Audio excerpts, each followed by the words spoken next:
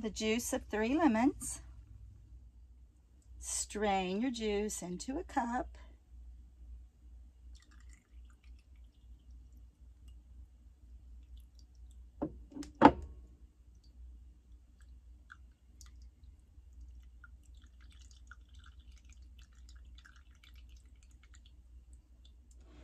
Add 3 cups of your favorite water. I happen to like reverse osmosis. Pour that into a pitcher of your choice. I love this pitcher for my lemonade. Half a cup of sugar. And we're going to stir that into the water until it's clear.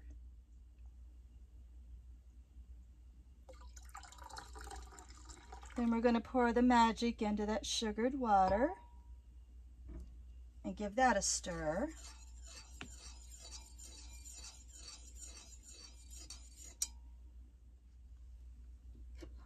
And pour your lemonade over ice.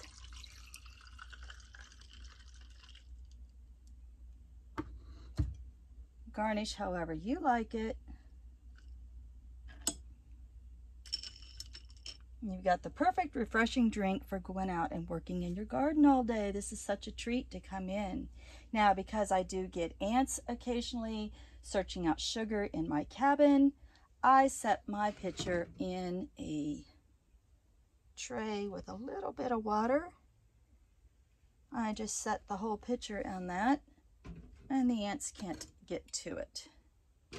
Then every time I come inside and want a refreshing drink, I have lemonade, fresh squeezed lemonade. Enjoy.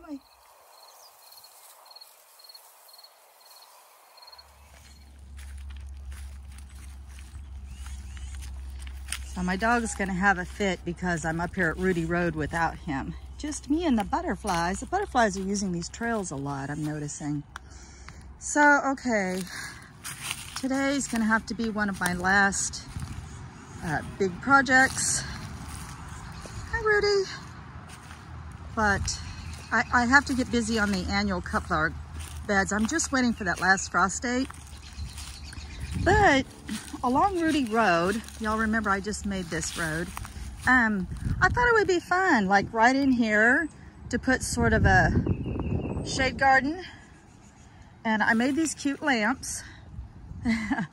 And Bo, the first time we walked up here, he saw those things sitting there and he's like, nope, nope, nope. There's 4 of them, 1 of me. I don't know what they are. I'm not walking past them. And he said, oh, let's go home. Let's go back the way we came. So I had to show him that they're just lamps. They're really cute. They're really simple. They're a Dollar Tree project. And they're just clear plastic bowls.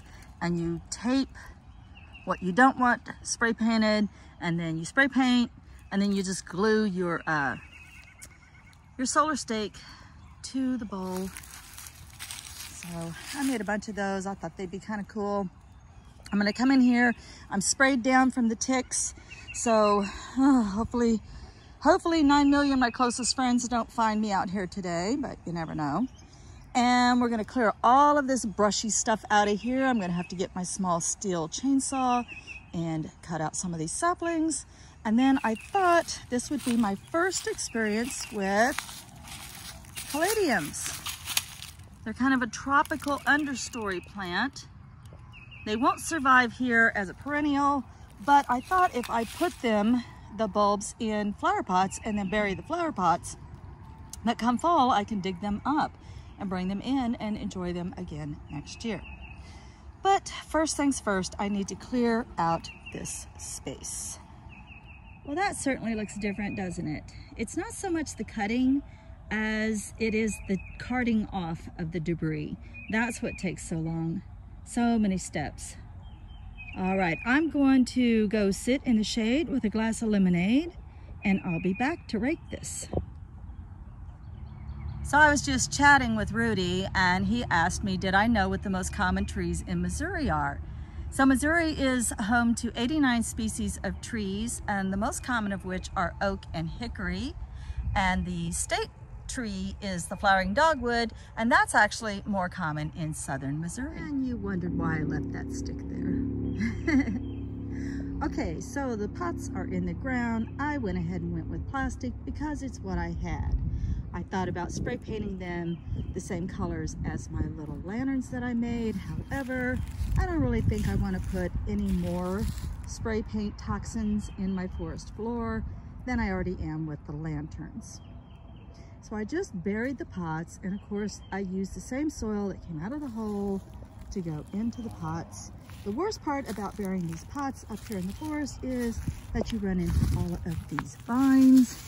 However, if you should ever find yourself in a survival situation for whatever reason, it's good to know where to find those vines because you can use them as cordage.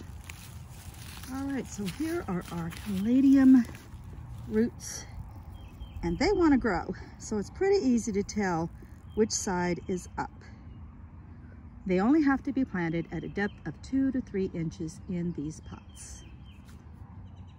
So at the Dollar Tree, they not only sell seeds for $1, but on the other side of that display, they have some roots and corms, such as these. These are ranunculus. They were 3 for $1.25. My friend Zany May at Spring Meadows Farm and Garden, she grows these and puts them into beautiful bouquets. So I thought I'd try these since it says full sun to partial shade. Also, I picked up 3 for $1.25 at Dollar Tree. These are called Tredalia, and these happen to be Queen Fabiola. Same thing, I got 3 for $1.25. So I'm gonna add these to this partial shade garden as well. And we're just gonna water everything in with some beautiful freshly caught rainwater. Then I want to put my lamps in leaning just slightly towards the south so that they can get a little extra sun exposure. Now when Bo and I walk past here on our long evening walks, we have something of definite interest to look at on our way.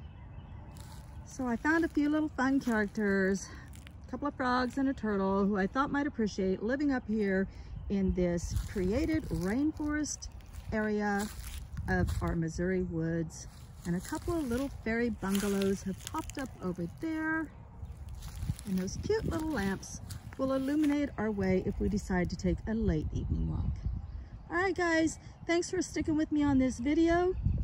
And I will talk to you again in the next one. Until then, I'm wishing for you many, many blessings, love and light.